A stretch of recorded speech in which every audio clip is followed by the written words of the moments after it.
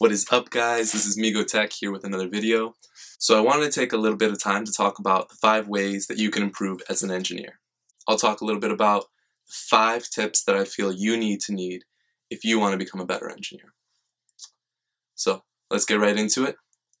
Number 1, code reviews.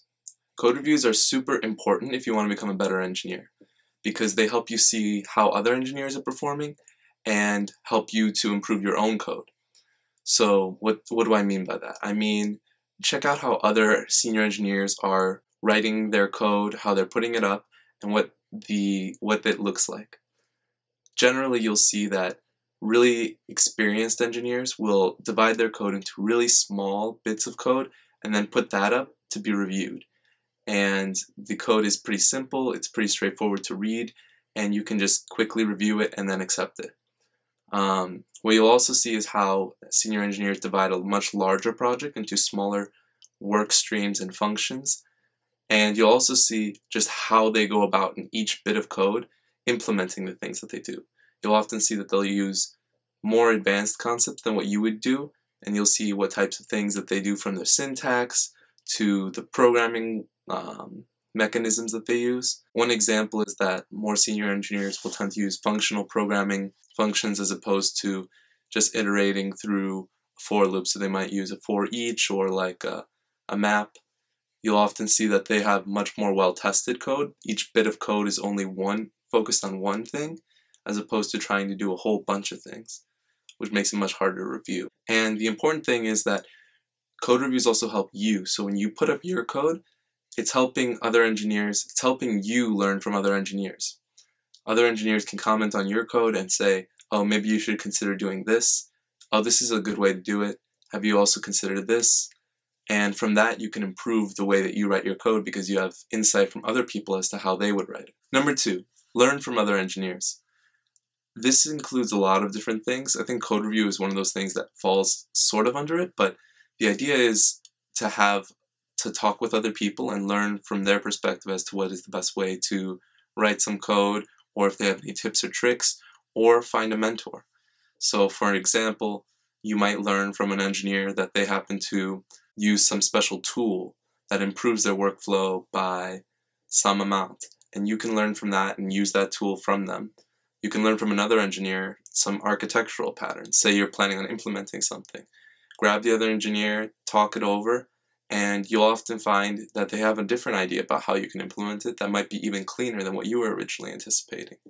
So being able to talk with other people and get that insight from them as to like what is important is really helpful for you to grow as an engineer. There are a lot of really great engineers out there. There's people that have been doing coding for many, many years, and they have a lot more experience than some other people do. And it's really worthwhile to try to reach out to them. Generally, what I would try to find is a mentor who is really intelligent and really good at the code that they write, but also has good people skills. You want someone that you can learn from, that has good insight and is easy to communicate with, as well as strong technically. So what I recommend is trying to ask them maybe what are their tips or tricks, what do they see in your code, what do they see as ways to improve. Oftentimes I think a mentor is really helpful if they actually are somewhat working with you, because they can see what you're doing in your code, how you can improve it, and what are the next steps to take. So reach out to other people, and you'll see that you'll learn a whole lot more if you happen to talk with other people than if you're just coding off separately. Number 3. This is really important for engineers, and that is to hit the like and subscribe button on this video. It helps me to know that you want more content like this, so that way I can keep delivering this content for you to learn more. Cool? Number 3, take on more challenging and interesting projects. It's really important if you want to grow your engineering skills that you take on more challenging and interesting projects, because it helps you grow more as an engineer by giving you much more difficult technical problems to solve. I know it's really easy when you first start off that you want to just fix some bugs and then you want to do some smaller things, and it's hard to feel like you can take on some challenging projects, but don't fall into that trap. Try to take on challenging projects as soon as you can and really be focused on taking on larger scoped, independent work without needing any hand-holding. The point of it is that if you want to take these larger scoped projects, you'll learn a whole lot more from them than if you happen to take like a bug fix. Based off of like the levels that different companies have, we have more junior engineers who are like new grads who focus mostly on fixing smaller bugs, implementing features. We have mid-level engineers and they focus on building a whole work stream, so building out a project.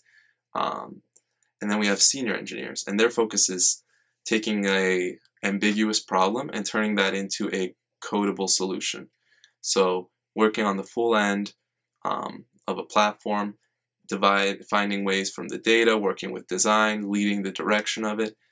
All that is important. The thing that's important is that you develop the sense of independence. You're not necessarily reliant on getting someone else's feedback to implement something. It's definitely a good thing to do because, as I mentioned earlier, learning from other people will help you improve as a programmer, but it's not the most important thing. The most important thing is that you're independent, that you work on things without needing any hand-holding, for whether it's from your manager or more senior engineers. And you learn so much more because really that's where learning comes from. It's from having to learn from yourself, from having to do it yourself. Coding is one of those things you can't just read about. You can't just talk about with other people to improve your coding exponentially. You have to actually build things out. And when you build things out, you really understand better how to build things in a stabler, more effective way. This one is going to be a bit controversial, but number 4, change often. People get really comfortable in what they're doing, so they don't want to change what they're working on. And that's a problem because when you get into that sort of comfort level, then you're not really learning as much. The point of it is that you want to change often enough that you're learning something new. One example for me was I changed from working on one of the Instagram ads teams to working on Instagram search and hashtags, and I learned a whole lot about the different ways that you would implement things, even on something like Instagram where we have pretty similar code. The point is that different teams have different ways of doing things. You learn a whole lot more from the other people that you meet, from the way that they code, and you get better as an engineer. To bring it even a step further, there was an engineer that I knew who was really senior, and he would basically work on a project for 6 months and then switch teams to another project for 6 months and then keep doing this, and he would use whatever he learned from previous teams to improve the new team. And what that did was enabled him to know, for example, what is the best way to work on a project to get maximal impact, as well as to learn a whole lot. Because if you're constantly working on really impactful projects from one area, and then you learn a lot from that team, and then you bring that to your next team, and you keep doing that, you have a much wider perspective as to how to build a great project, how to build a good culture, how to do a whole lot of things.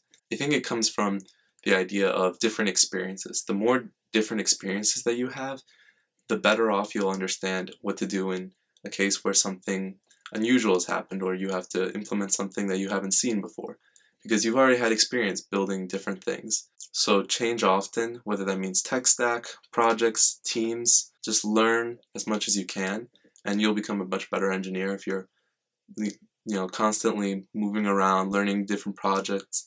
If you keep working on the same feature or the same project for years on end, you're going to stagnate. That's just a matter of fact. So you need to change things if you want to learn. Number 5, refactor code. Now, it's easy to write code. Code is cheap. You can pretty much quickly write up something that works, but to make code better is one of the more challenging things. And refactoring code happens all the time. Sometimes you need to refactor code because it doesn't handle the way that you anticipate the new code to work. So what you want to do is you want to refactor that code. And you want to find a good balance between properly scoping the code, between being generic and coupled to the use case that you have in mind.